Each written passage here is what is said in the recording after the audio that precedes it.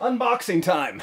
One of my favorite times in the studio, where we get to have a look at something that Canada Customs has already opened for me.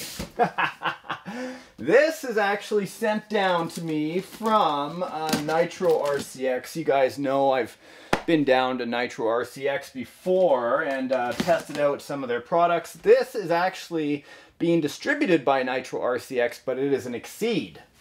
Now, a lot of people ask me to do inexpensive trucks because not everybody has a huge blown out budget for RCs. There's a lot of people out there that have to manage what their earnings are, and they can only get a couple of $100s for a good RC.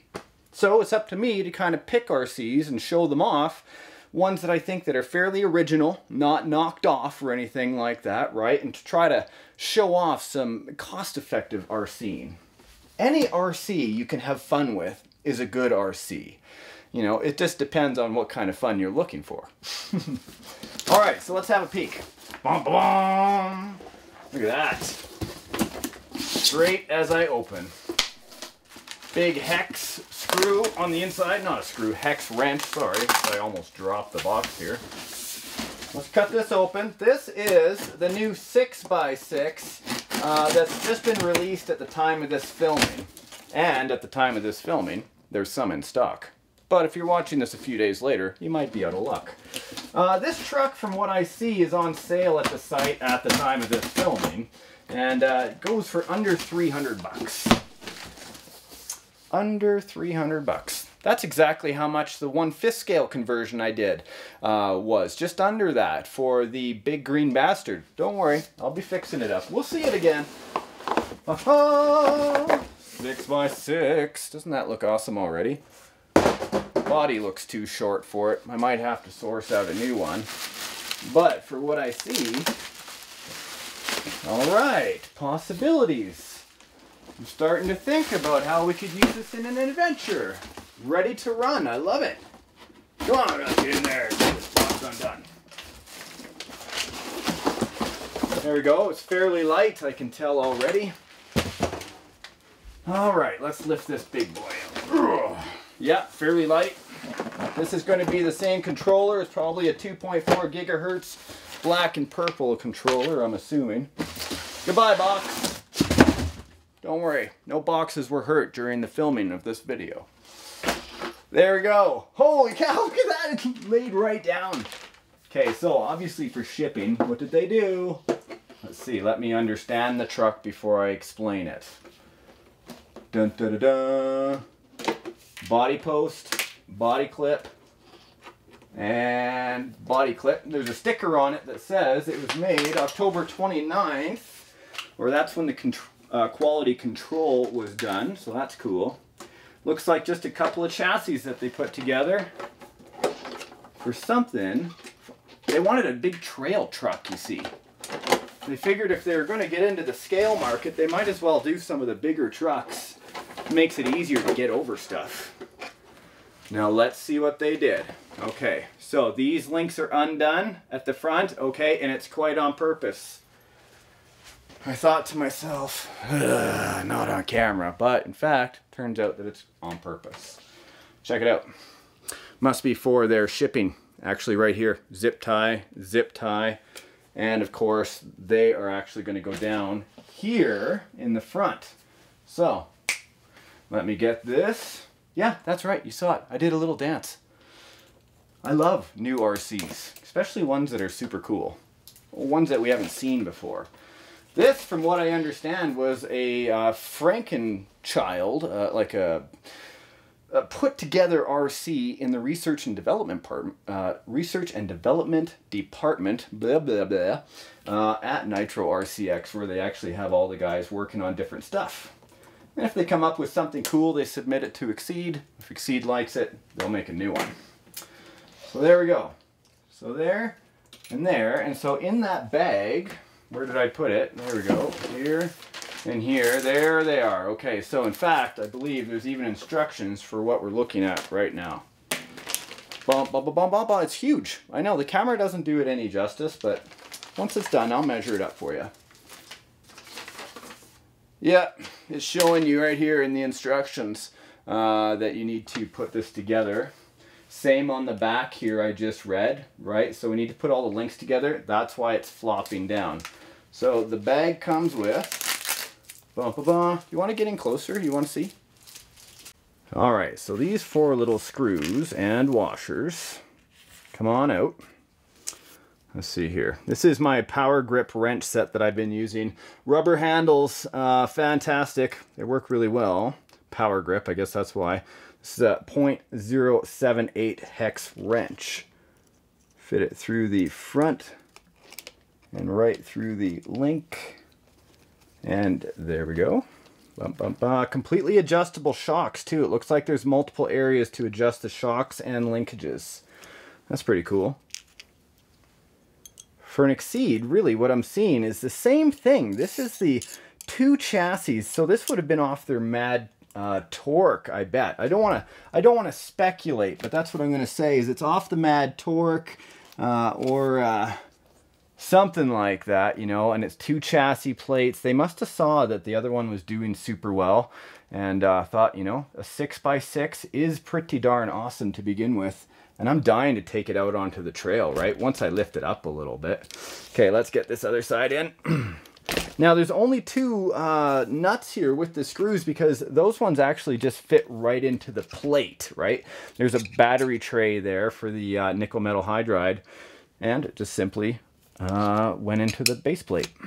Now this top one here, let's get these links undone. Surprised they didn't go with a longer body. This is quite a beast, but for the amount that we're looking at for the ride, I can see why they are keeping their costs low. Darn, I should have put in the washer. Everyone was like, medic the washer.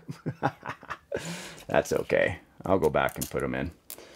There we go here. I'm going to put the washer right against the chassis plate. The screw goes through, and of course, we'll just lock it up with this little nut on the back. Bum, bum, bum, bum, bum, bum, bum. I guess I could have taken the tire off. Did I need to? These tires look pretty good. Well, you know, for a $300 truck, they look pretty good. Just under 300. The compound doesn't feel sticky at all, but I have a feeling, for me at least, in the snow, this is going to be something that's fun. Now, get my pliers. Could have used the hex wrench that they supplied. Probably be easier, but I wasn't thinking about that. There's the reality of doing a build video on camera. I always try to leave in those kind of things, dropping the pliers or struggling with getting a screw in, because really that's part of the hobby right there, is learning your patience. And you guys are laughing right now. Where did I put the other nut? There it is, got stuck in the tire. All right, so this one gets released, goes down to here. Move that out, take the washer, even though I had one already, right here, stick it right through the frame. There we go, I'm patient. You gotta be patient, give yourself a little bit of leeway. All right, there. And we'll start tying that up on the back. Now, I see all these, the ESCs are for nickel metal. I'm going to actually have to check it out. If you're going to ready to run it, now nickel metal, when I say that, just for the noobs that are here, I'm talking about the battery, and I'll show you that in a few moments. Come on. There we go. And nice. I love this screwdriver set, or this hex set. Easy to use. Okay, so there we go. If we wanted, I could totally lift this up more because you can see the multiple holes for the shocks. And those are long links too, right? Now, they do have, I did see some shock spacers, yeah? This is what you'd use if you wanted to put the springs at a higher tension, right? You can just move the shock mount like that. But, you know, let's have a peekaboo. Now that this is on here, how does it look? Come on, get on there. Right there, and kabooyaka. Right there. Okay, still a little short in the backside, yeah. You know, but for the cost, you know, I don't know. I could definitely work with this. Maybe put on like the front of some big, huge semi-truck, or, You know, I'm gonna have to source something. It's not my favorite body, but it's still pretty cool. And you know what? A truck like this is affordable. You get what you pay for, right? Let's have a look at this one. Hopefully this is 2.4 gigahertz. Everything is these days. There's a charger. Oh yeah. Well, there, we didn't have to worry about that at all. And how many batteries? 1, 2, 3, 4. Okay, so 4 inexpensive radio. I've got about 6 or 7 of these because all the Exceed drift pop products and stuff I've used. Hey, it works. If it works and it keeps costs low, why not use it? Now, something like this is a never-ending area for me to upgrade, you know. I could look at putting new ESCs in here if I wanted. I could look at putting in different waterproof servos. Are these waterproof? They are not. They're just the Exceed servos. But check this out. Motor, motor, motor. All right, so I backed up the camera so you can have a good look at the 6x6. 3 motor on axles means a lot of traction and a lot of power. Each one of these motors being brushed, a lot of us have figured out that can go into nice clean water. Muddy water, you start to get, you know, grit inside the motors, you're going to run into problems. So if it was me, just by the looking over it, structurally it looks very normal. And rather simple for what it is, but I would think that this is something I would want because it's nice and light for the trail. You know, you don't want to be hiking this. You can throw this over your shoulder and take it out and have a good time, but you know, being light, you can carry it a lot farther. Now, you got someone? I've got someone distracting me off camera. I'm losing my train of thought. Come here. Check this out. I've got a little driver for the 6x6. Come here, buddy. Oh. Say hi to YouTube. Thanks, Mummy. You're welcome. Look it. Here's Mac. Mac Attack. Are we gonna call it? Is that what we're gonna call this 6x6? A Mac Attack? You gonna ride it? I know everyone would want you to be on there, but I'm not gonna put you on there. Hi, buddy. You're gonna steal the show away from this awesome red truck. Hi. That's good. You want to say hi to YouTube? Say hi, YouTube. Everyone's been asking to see you, huh? You're growing up nice and big. Nice socks there, buds. Looking good. Little hat, little bear hat on there. You gonna be RCing with me soon enough, huh? The Mac Attack, my new Exceed RC from NitroRCX. Look at that, stealing the show on me.